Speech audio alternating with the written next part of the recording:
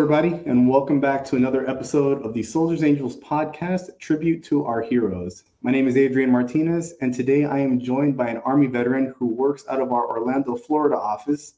He's the man whose unwavering devotion to this country, family, and America's veterans and military knows no limits.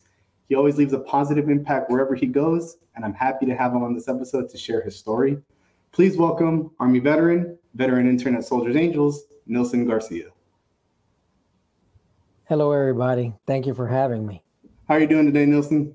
I'm doing well, and yourself? Doing well, brother. Thanks for asking. I really appreciate you taking the time out of your schedule to meet with me here today. I know you're very busy organizing food distributions and luncheons and all that stuff out there in Orlando, so thank you for that. And most importantly, thank you for your service as well. Thank you, and you as well. Thank you. So I know that from what I remember the last time we spoke, the story of how you ended up with us at Soldiers Angels is, and from where you, from when you first served, it was a long, windy road story with a lot of unpredictable turns and events that you didn't really know how it was all going to turn out. But at the end, it all kind of worked out pretty well. Am I correct in saying that? Correct. All right, cool. You know, I think those kind of stories are always the best in my opinion, because it always just shows, like, you know, following your gut instinct and just persevering, and eventually things kind of play out in a very good way. So I'm glad to know that you have that story and you're going to be able to share it with us. So like every good story, let's just start it off from the very beginning. Go ahead and let me know right now, let everybody know where you're currently at and where you originally grew up. Well, right now I'm in the Orlando area. There's a suburb or a little division city called Orange City, which is about an hour away from the downtown area. And originally I'm from Alexandria, Virginia, which is known as the DMV, the DC area. So we're right out of DC, like 15 minutes away. And Alexandria is pretty much is a large city, and that's due to because of DC is in the proximity. So I mean, it's real busy, and I mean, it definitely keeps you on your toes. Oh yeah. No, I've heard stuff about Virginia and DC area. I know there's a lot of craziness and really fast paced sometimes, but yeah, I have to check it out one day. Yeah. All right, that's good to hear. And so you grew up in Virginia. I guess what ended up leading to you deciding to serve? I think the majority of it was probably because I was a rebel. I was a bad kid in high school. And I think one of those times that I just felt like, you know what? I just want to get away from the house. I just want to go do my own thing. And then, you know, I got connected with a recruiter. He sold me on adventure, camping. Do I like to go out and see the world? And next thing you know, I'm in the infantry. And from there, you know, when I presented it to my parents, you know, they were like, what? Why did you sign up? You know, but I was like, you know what? I want to do this. This is something I don't want to, you know, stay in Virginia all my life, and I just want to go out and do something different. So that was the meaning behind that. Yeah, makes a lot of sense. I know a lot of people join. I mean, a lot of people do want to just serve the country, but it's also an escape from whatever like our surroundings there are. Some people do want to go out and see different things, and I know personally that's what it was like for me when I joined the Navy. I just wanted to get out of my hometown and see something different, experience different things. So yeah, and then of course the recruiters, they get you with those camping or whatever. They told me, do you want to see the world? I'm like, well, yeah, we'll join the Navy, and that's how they got me. So definitely relate to that. Real quick before we proceed on, when you joined the military, what was I guess your MOS, and how far did you go in rank?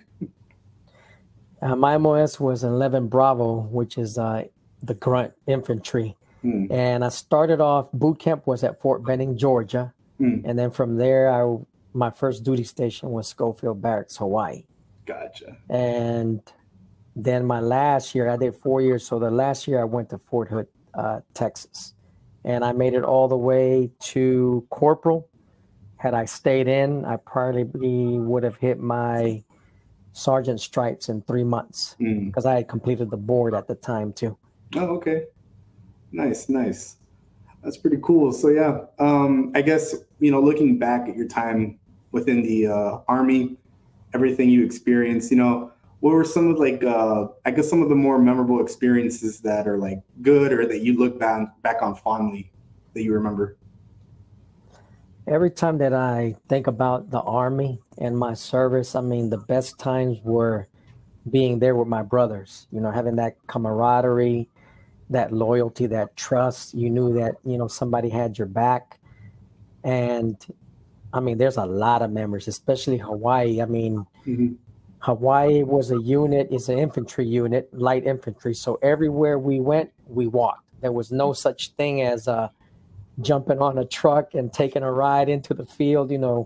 We marched. If it wasn't marching, we rappelled out of helicopters. So it was fun. And, I just wish that it just would have been longer for me. Awesome. Yeah, no, I know serving in the military, it's different for everybody. People have really awesome experience and people have a harder one. But the one thing I will say is that you come out of it with a lot of life experience in one way or another. You will have grown as a person. Inevitably, it will make you grow for sure. So, I never see it as a bad thing, regardless of all the difficult stuff too. So, it's glad to hear. Let's see. And so from what years did you serve to? From 91 to 1995. Okay. And as far as, you go in, you're a rebel kid. You want to experience different things. You want to get out of your hometown. You go in, you meet brothers, you kind of grow as a person. And so 95 hits. I guess tell us about your experience as far as like transitioning out, getting out of the military and what you've done, I guess, since then. Yeah, when I got out in 95, which was October, for me it was tough because I was so used to the Army life, military life. And like you said, it's not for everybody, but for me, I just fit in, in so well that, once you learn how to play the game, so to speak, I learned it. And, to me, I felt that I had it made because I had so many mentors, sergeants, officers that were willing to, coach me, mentor, and help me develop, and also, tell me what courses to take to help me with, college credits when I got out. But for me, it was difficult because I didn't know how to detach from that service. So it was like coming out to the real world or the civilian world, so to speak. And in my mind, I was like, okay, I was a team leader. So that should give me like a supervisor or an assistant manager job. Then, I led, once I got into they tasked me to work at the S1 office, which is kind of like the admin office, which they process, like your military files and your orders, you conduct sergeant promotion boards and things like that. So that made me feel like I could do something more like in an operations management role. But when I came out at that time, I don't know if it was just a struggle or if it was, whatever was going on. It was just tough because, the jobs that I wanted required more experience and more education. And the only jobs that were being offered weren't the jobs that I wanted. Yeah. No, I definitely, I can definitely relate to that. A lot of the stuff you do learn a lot of, I guess, like team building, team leading skills. And I mean, all that stuff is really important, but sometimes it is hard to, I guess, transition it to a civilian sector, especially just different companies. They don't really see it the same way, even though you're more than capable. Even if you don't know, you can learn it because, I mean, being in the service, it's all about learning on the job. So it's like, you put me in there, I'm going to figure it out. But it can be tough for sure. I know I dealt with that too. And I know a lot of veterans that I've spoken with have also had that exact same struggle. A lot of my shipmates in the Navy have told me about like, I thought I'd be able to just go and get an electrician job because they were an electrician on the ship. I'm like, it just seems like it makes sense. But I mean, sometimes it doesn't. It's a lot of different hoops to jump through. That's for sure.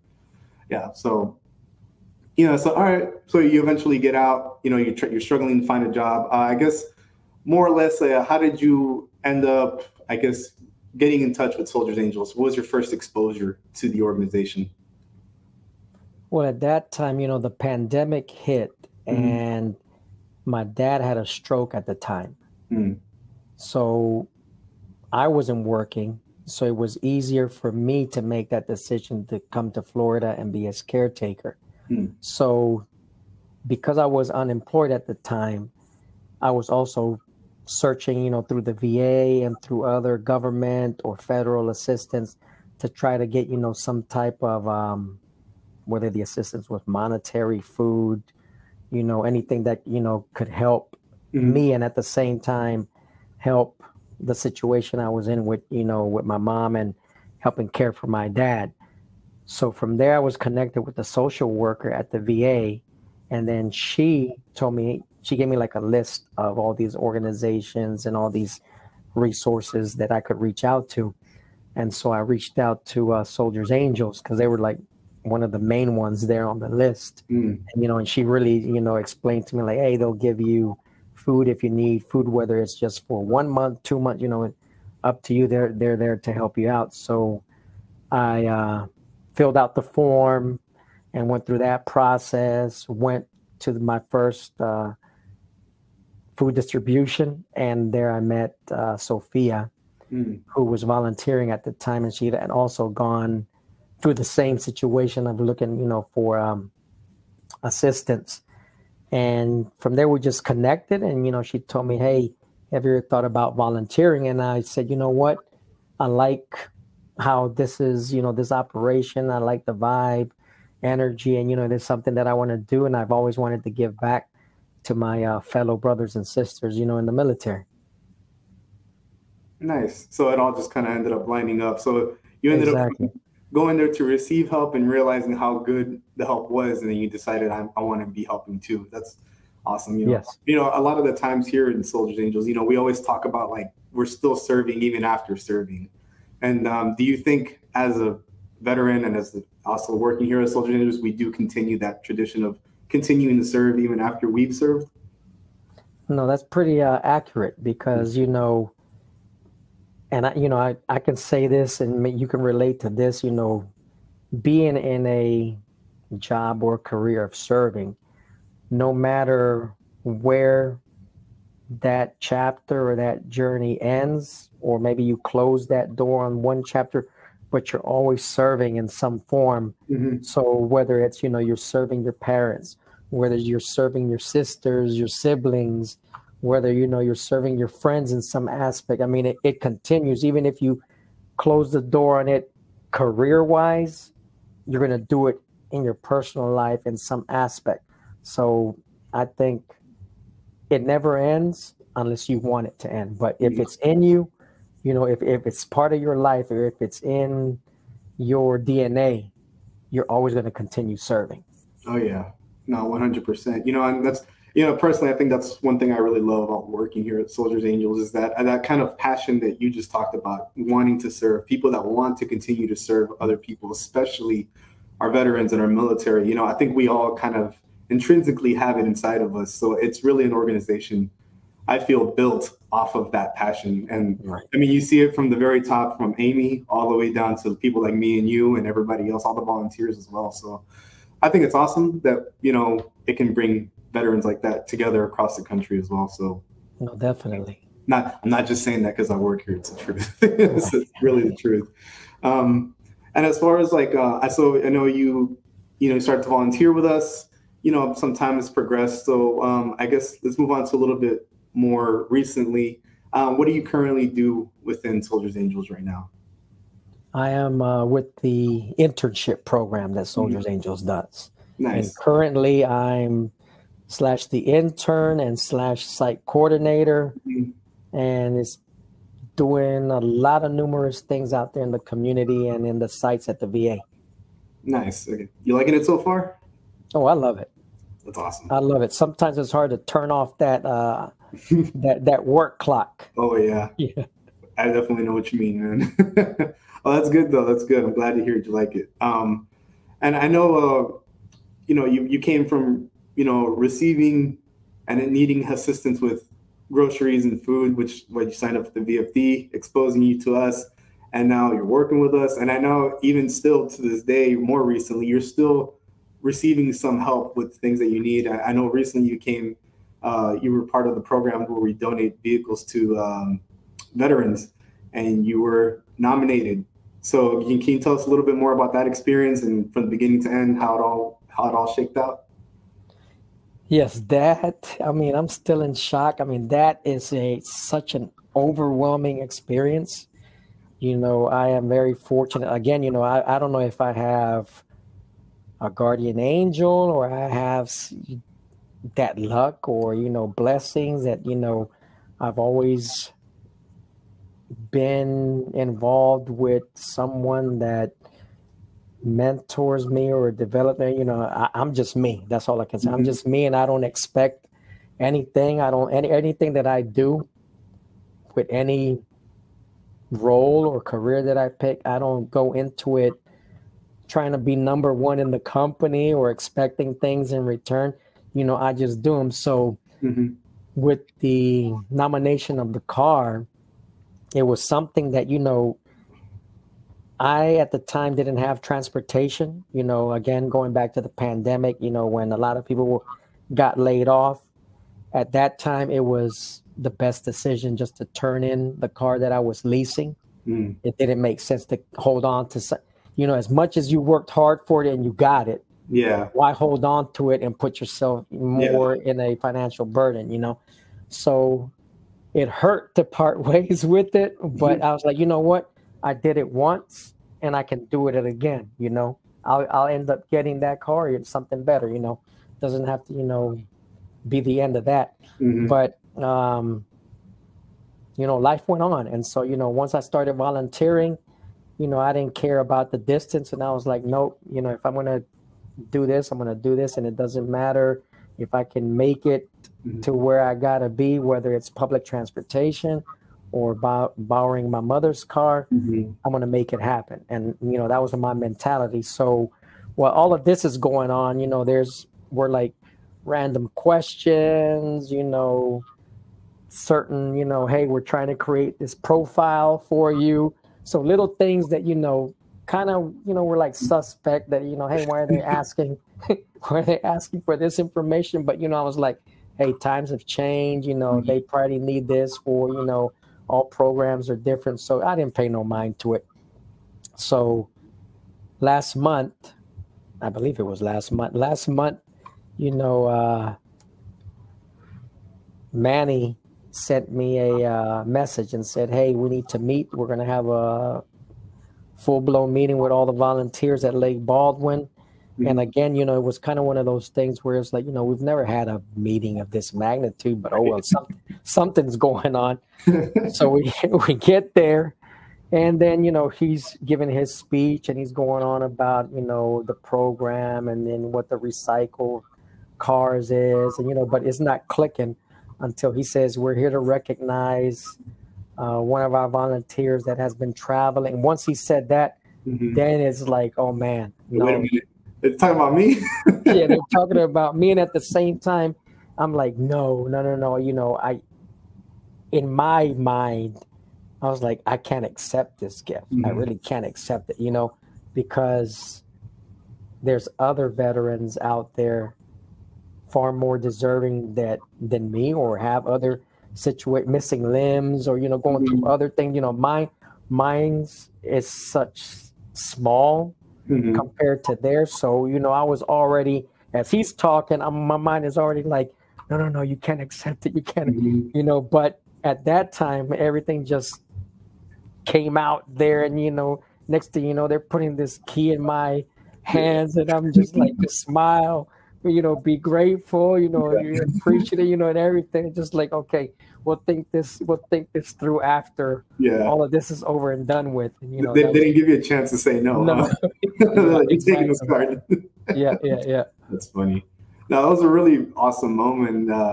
Anytime when we give the vehicles away for our veteran car donations to a veteran, it's always such an awesome, heartfelt moment, because you feel the appreciation, but also like the hesitancy, like, are you sure I can do this? And of course, yes, of course, we're sure, like, we're doing this for you.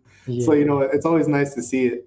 And a quick plug, if you guys want to see that video, we actually did post it on our social. You can see Nilsson there trying to maneuver his way through the whole thing, but it's a great video overall together. I definitely recommend you guys check it out. But yeah, no, so now you got the car, and I mean, how is it? Is it good? You like it? Oh yeah, I mean the car, I mean, it's far than what I expected. You know, like I said, I mean, it's the way that the best way that I can describe it is kind of like when they take those cars in MTV and they pimp them out and they restore them, except that they didn't go that extreme. But I mean, they, you know, they touched up everything, you know, from what the gentleman at the Daytona Toyota Collision Center and dealership told me. I mean, they refurbished it. I mean, it comes in with low mileage. It has like minimal things. I mean, they inside out vacuum, shampoo the carpets, dents, repainted, bright, you know, from inside out. And I mean, and when they unveiled it, I'm like, wow, like, yeah, I mean, it literally looked like a brand new car. Yeah. No, I saw the pictures. It did look nice. I'm glad that, you know, it's good that it wasn't just some old rinky-dink car, you know. It's hey, I would have been happy with a Honda 84, 88 Civic. Oh, yeah. You know, hey, I would have been good. You know you would have been, but, you know, I'm glad we were able to get somebody donated it, and it was a good vehicle, refurbished, and get it top as best as we can before we give them out. So I'm glad to hear, Nilsson. I'm glad it's doing good for you, and you know, it seems like it all worked out pretty well. That's good to hear. Let's see. And as far as like moving forward, you know, I mean, what do you see yourself doing, you know, moving forward as a veteran here at Soldiers Angels? Do you have any goals or anything like that? That's a great question, because I was thinking about this the other day of where will this journey and path take me. And I'm going to be very open-minded. I'm going to let, you know, if you believe in a higher power or spirituality, you know, I'm just going to let, you know, as we all say, you know, let God take the wheel, and wherever he wants to place me, that's where I'm going to go with, you know, whether it's with Soldiers Angels, whether it's, you know, with the VA. I mean, that's where it seems that my path, or I feel that the path is going to, you know, take me. In both places, I know that I could excel and, you know, grow and contribute. So pretty much the door is open on that. You know, I'm not, you know, going to say I'm going to do one thing here.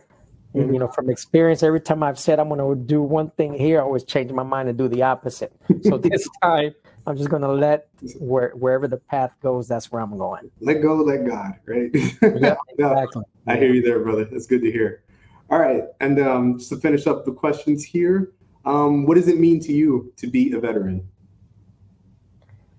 To me, aside from, you know, service and sacrifice to your country, for me, it means, you know, the camaraderie, like I said, the loyalty. I mean, it's a life that only few can experience.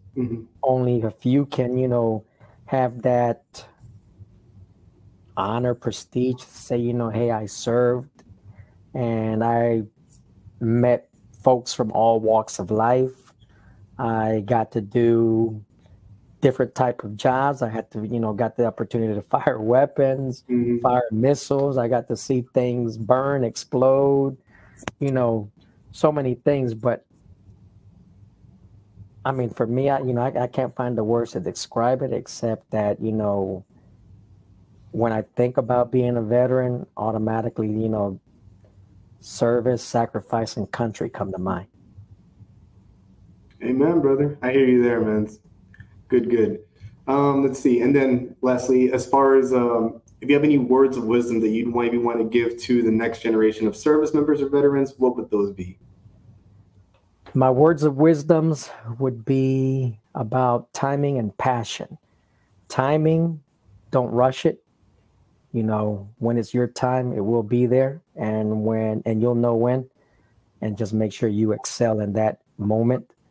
And then anything you do in life, make sure you're passionate about it. Don't do it just because it's to fill a void or it's to, you know, feel monetary. You know, money is good, but, you know, if you're not happy doing it, then all the money in the world is not going to matter because you're going to end up doing something that you don't like. Absolutely. All right. Mr. Nilsson, thank you so much for your time. Thank you again for your service and for continuing to serve the veteran and military community through us. We really do appreciate everything you do for the organization. I know I can speak about countless veterans that probably appreciate what you do for them as well. So thank you for meeting with us. It was a great pleasure having you. Thank you. Thank you for the opportunity. Not a problem.